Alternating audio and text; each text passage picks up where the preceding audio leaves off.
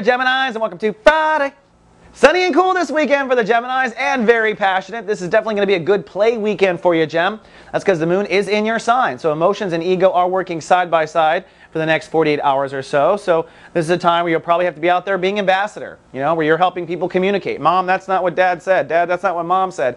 That sort of thing. Helping things bridge together, helping ideas bridge together.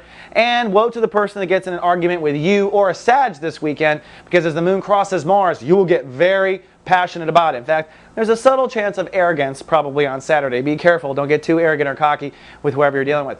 Now, zipping around the sun, we're in Chapter 3 of Sun and Leo, and today Jupiter is ruling the day. What's the topic? Your attitude. The way you think, the way you process things, all right? And with Jupiter ruling the day, it's time to think outside your own box. So maybe in a conversation, try taking a different perspective. Maybe do devil's advocate. Maybe you don't normally do that. Just try thinking or saying it differently. If you're a writer, try writing it differently. If you have your own astrology show, try saying it differently on camera. But try something different. This will help you get out of your intellectual patterns and ruts and mind games if you force your mind to do something it doesn't normally do. Maybe just a crossword puzzle.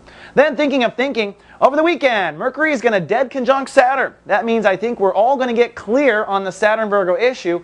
And for Geminis, you should be clear by the end of the weekend on the kind of home and family and foundation system that you need in your life. This is what I call the potting soil of your soul garden. Geminis have been working for nearly 2 years to get their potting soil in order. Sometimes dealing with a lot of fertilizer, sometimes they're not watering themselves, sometimes they've got bad roommates, weeds in that pot. But you've been working on it, and I think by the end of the weekend you will be clear on what it needs to be. Now, I'm not saying there won't be rewrites, there will. There's a Mercury retrograde coming up, it's going to go direct again. But this is the beginning of the end now of the Saturn-Virgo transit. Thank Goddess. Then finally, we've got a new episode of Ariel Joseph Town in Feng Shui Friday. That's right, the Feng Shui guy on the mothership. Now, Ariel is literally helping people rearrange their home space and their workspace for their personal success. So, considering you're wrapping up a 2-year transit on home and family, watch Ariel Joseph Town. I think it'll help you.